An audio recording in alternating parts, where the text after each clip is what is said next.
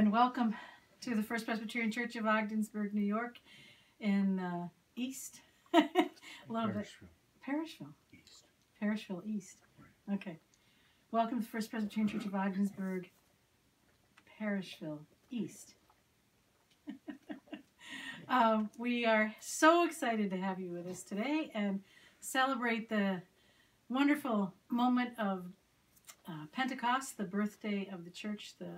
The day we celebrate is the birthday of the church and the breath of the Holy Spirit upon us. Let us begin today with the call to worship. Do not give easy or unthinking response to this day's call to worship. For today we ask God's Spirit to fill us, that we may prophesy and dream dreams and see visions. The call to worship today is a summons to be touched by holy fire. Even now the flames may dance above our heads, igniting our opinions on peacemaking so that they blaze into commitment. Even now the flames may be burning into our hearts, animating us, leaving us not peace as individuals until God's justice and peace fills the earth as the waters fill the seas. Prophets, visionaries, dreamers, let us all worship with courage and with hope. Let us pause for a moment in silent confession as we come before God to acknowledge our limitations in our response to God's call, in our limitations of loving each other and loving God.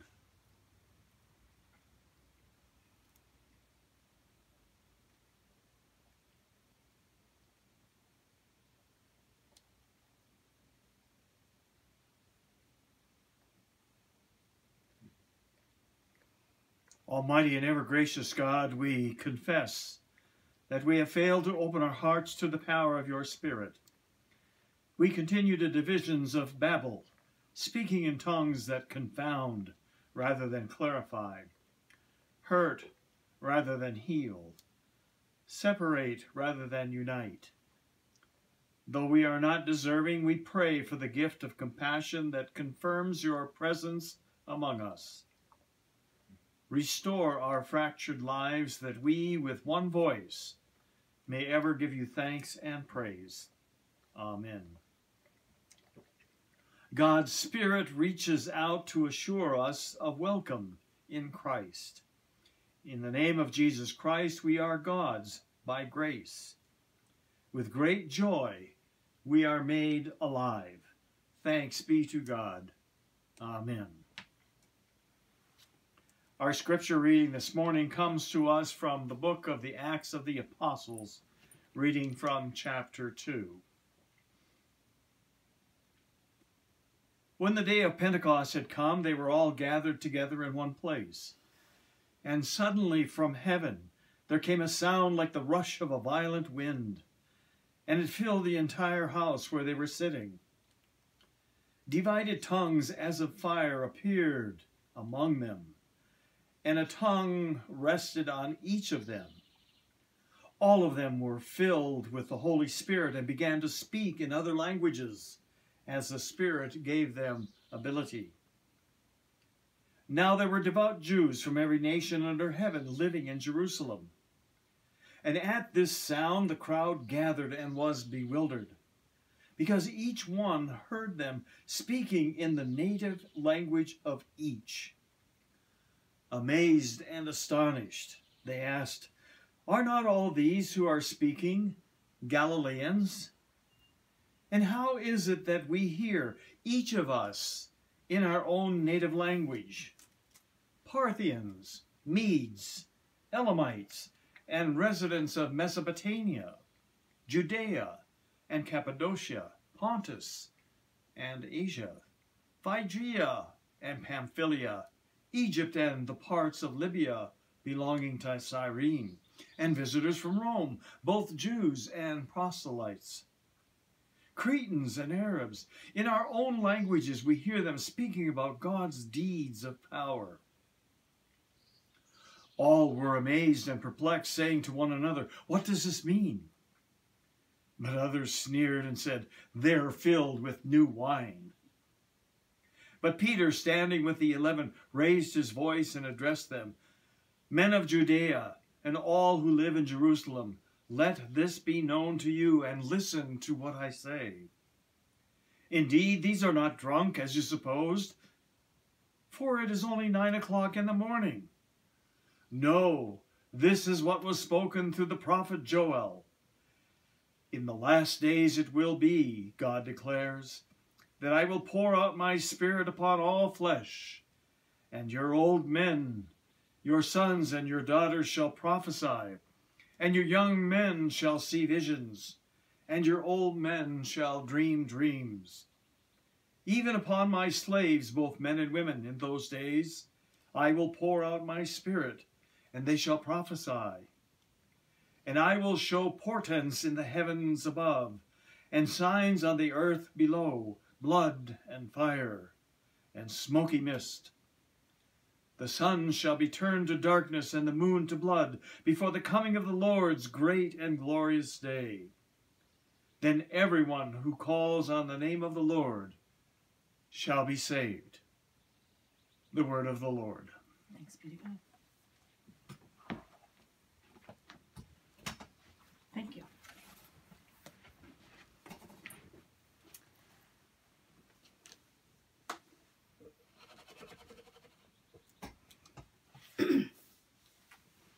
So Pentecost is the day of the Spirit. It's the day we get to wear our red stoles and think of the fire and the flames of the Holy Spirit. Today, I want to share with you about a soul with whom God's Spirit rested. A soul who used all that God gave her to make a difference in the world.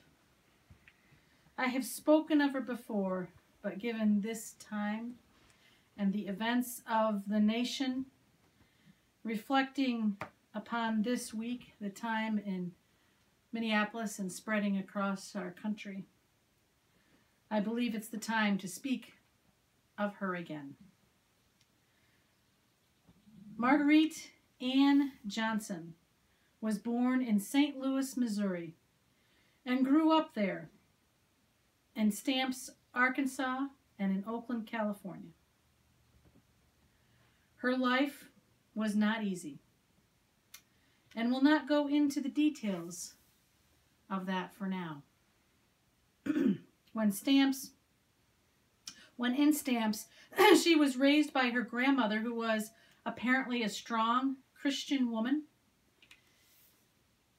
But Maya Angelou changed her name eventually, found that she wasn't satisfied accepting the religion of her family, and explored a wide variety of faiths before coming back full circle to Christianity.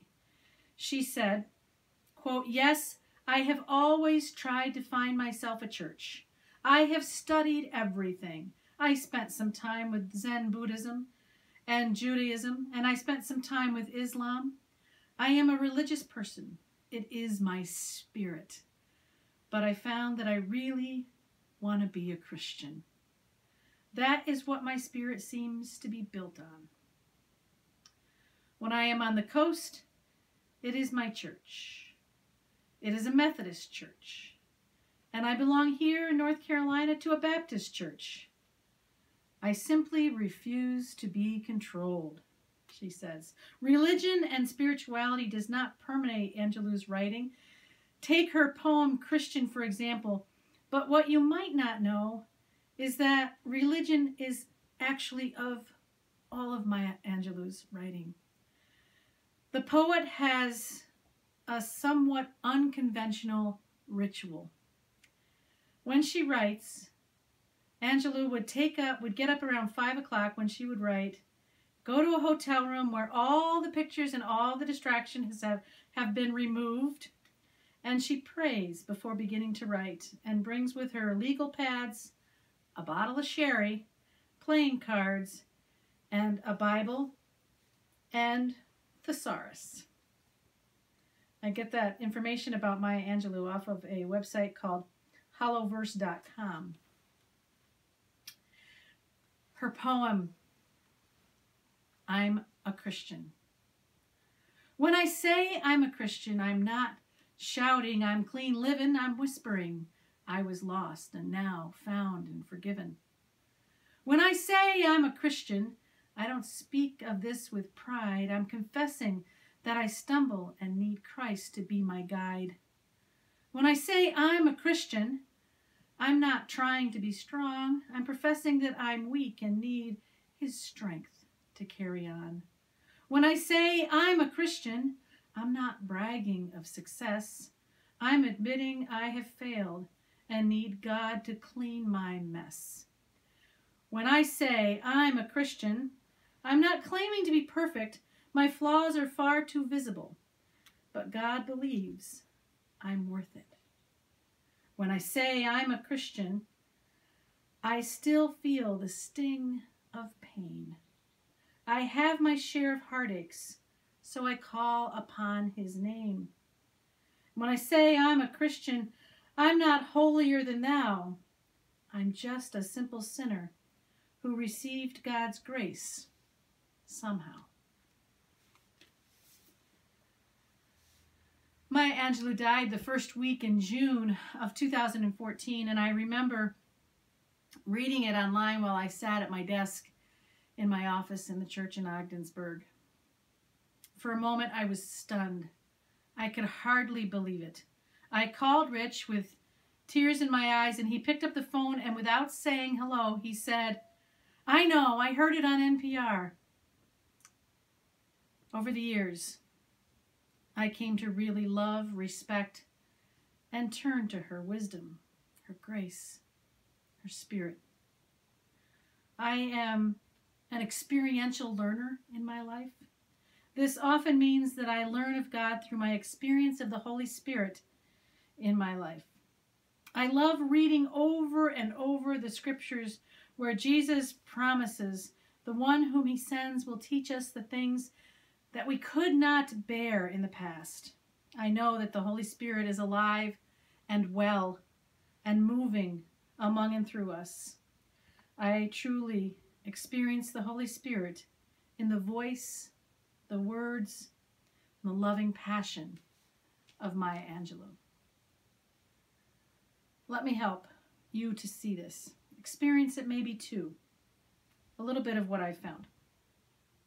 In one of the many short videos I found about of Maya Angelou on Oprah's website, you find her singing an old African-American spiritual.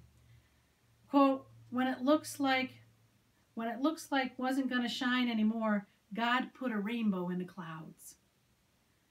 The video goes on to say, she says, I've had so many clouds in my, I've had so many rainbows in my clouds. I've had a lot of clouds, but I've had so many rainbows. One of the things I do when I step on stage, when I stand up and translate, when I go to teach my classes, when I go to direct a movie, when I bring everyone, when I do those things, I bring everyone who has ever been kind to me with me. Black, white, Asian, Spanish-speaking, Native American, gay, straight, everybody. I say, come onto the stage with me. Come with me. I need your help. You see, I don't ever feel I have no help. I've had rainbows in my clouds. And the thing to do, it seems to me, Angelou says, is to prepare yourself so that you can be the rainbow in someone else's cloud. Somebody who may not look like you, may not call God the same name you call God, if they call on God at all. You see, I may not eat the same dishes prepared the same way as you do.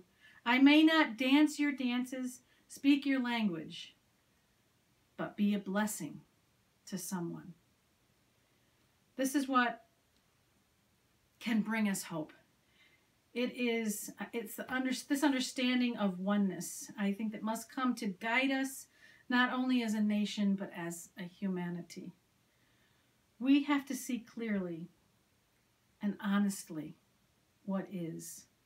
Claim the fear, hate, the anger. Calm your own and claim your own isms that separate us and keep us apart from one another and keep us from being the rainbow in someone else's cloud. We have to be the change. We've too long made excuses, explained away the unthinkable. We too long allow what makes us different and unique to be what keeps us from carrying unity that God has created us to live in. Let this year, this Pentecost, let this be the time that we are truly set ablaze by the Holy Spirit as we in true work and passion stop the injustice, seek the unity and healing that our Lord and our faith demand. And one more quote to keep us. Each of us knows not what is expedient, not what is going to make us popular, not what the policy is or the company policy. But in truth, each of us knows what is the right thing to do. And that's how I'm guided, Maya Angelou. Let us heed her word and heal our broken nation.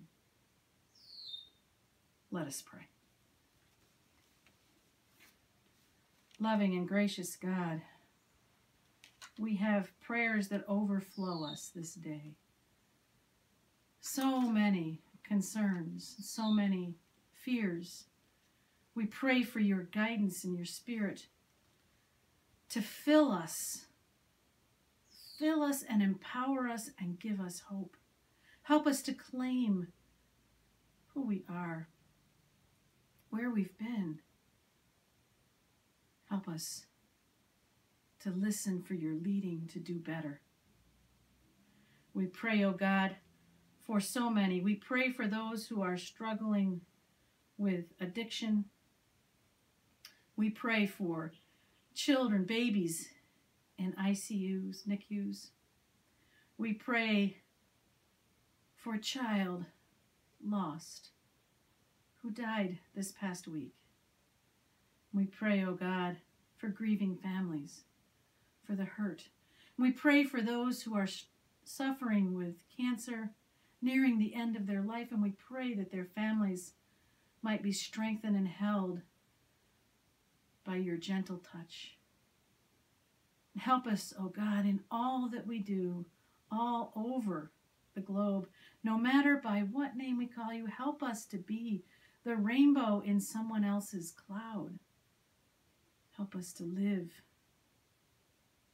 caring for each other, reaching out, embracing each other, and facing the ills of our world as we listen for the Spirit dancing among us and bringing us to a new place and new understanding.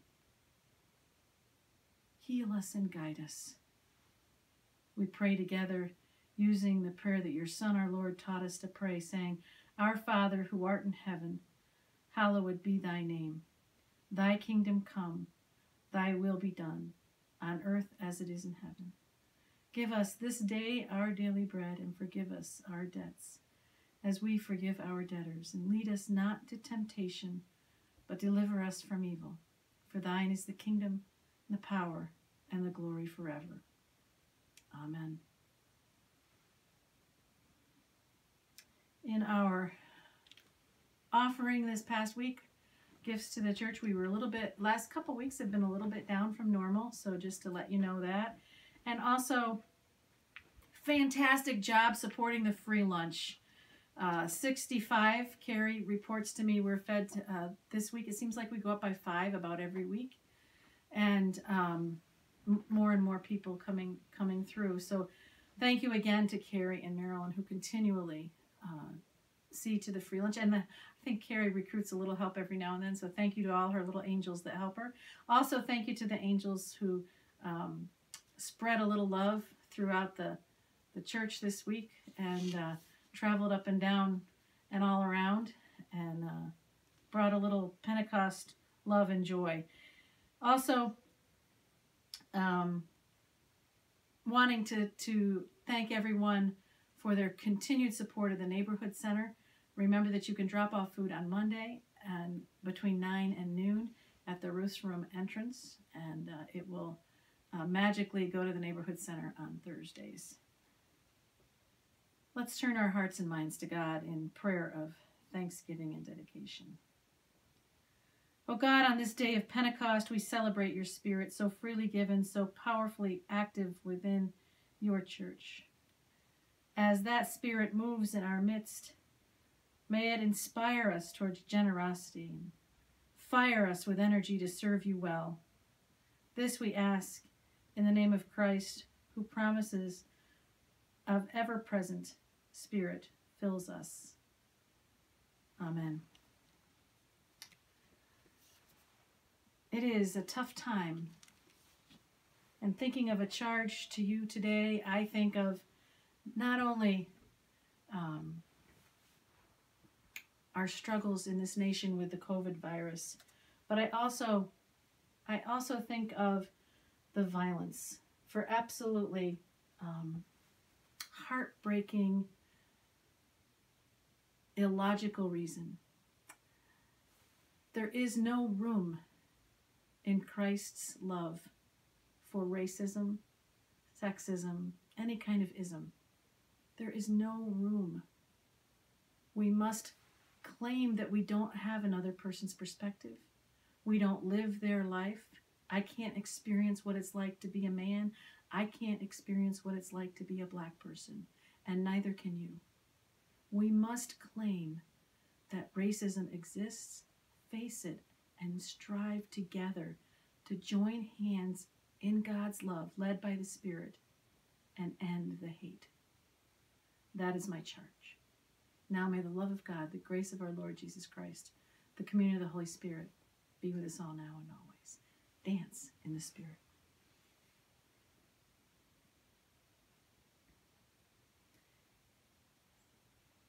I can turn it on.